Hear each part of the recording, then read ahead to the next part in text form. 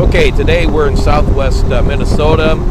We're getting ready to lay out some ground tile, some areas that need some additional drainage. And what we're looking at now is at the bottom of the profile where we're just beginning ready to start laying tile. Down below you can see the tile as it's being laid out, coming out of the bottom. It's all being guided by global positioning through 7 satellites up in the sky. Now as it goes back in the trench, you can see how it's all being installed without really disturbing much soil profile at all. You can see the tile that's coming from, that was laid out on the ground alongside of where it's being installed. It's being fed into the tile plow, goes down into the soil profile. This John Deere tractor is basically it's attached to the tile plow. The gentleman in the tractor, he is watching the depth, making sure that it stays on the right depth. In front of this John Deere tractor is the Big Bud 700 horsepower tractor that is actually pulling the John Deere. The John Deere is only being used for the hydraulics for the plow. It's actually in neutral, so Big Bud is actually doing the work.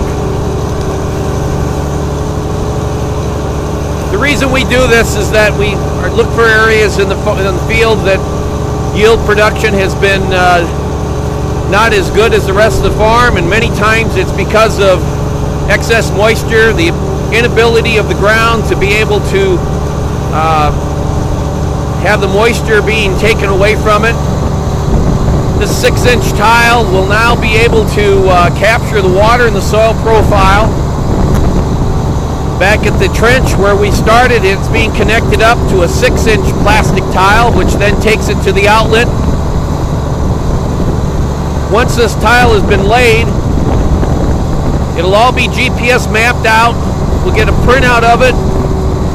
If there's ever any problems with this tile, we can go right back to the area using global positioning systems and pinpoint the area that needs to be looked at if there is a problem. If we ever wanted to add on to this tile, we'll know exactly where it is located and be able to add additional tile to the existing one in the soil. You can kind of tell here just by looking at the soil that it's a little wetter than the rest of the farm. We just installed a line, and once we made the connection, the tile that it hadn't been installed for much more than 15 minutes, and the tile already was full of water, doing its job and getting the water out of the area. And we would anticipate next year that we'll have a much better productivity in those areas. So the cost of this tile is well worth the expense for the amount of money we'll be able to return on yield production. This has been an ideal fall with the early harvest.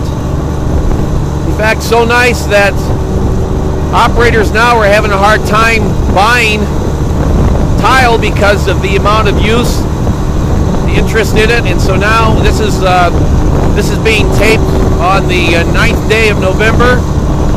We were told this morning that if you need additional tile, that it'll probably be sometime in December before there will be any more available to be installed.